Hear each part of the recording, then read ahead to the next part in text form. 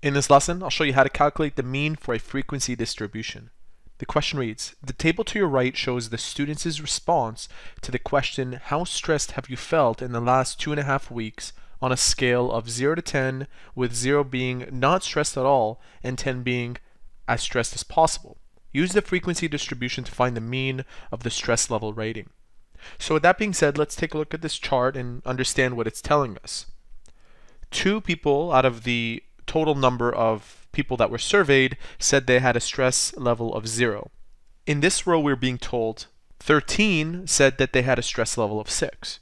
Now, with that being said, what you do when you're given a frequency distribution, if you're looking for the mean, you'll use this formula, where the mean is equal to the sum of this number multiplied to that number, and you keep doing that for each row and you add them up. So let's go ahead and do that.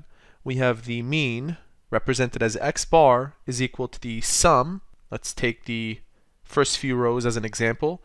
0 times 2 plus 1 times 1 plus 2 times 3, and you keep doing this. So you would do 3 times 12, 4 times 16, all the way to 10 times 14.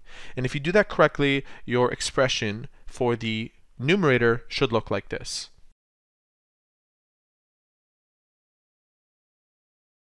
Now that we're done that, the next thing that you do is you will divide this by the value of n.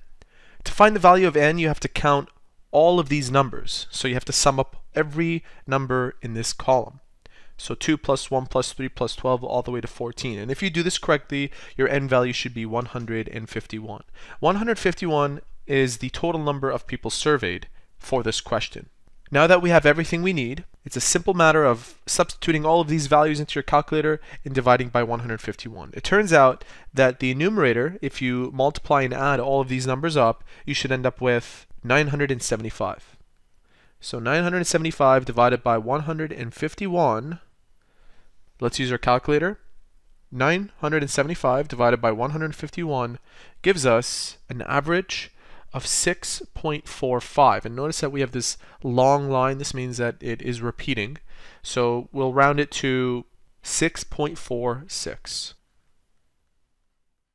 And there you have it. That is how to calculate the mean for a frequency distribution.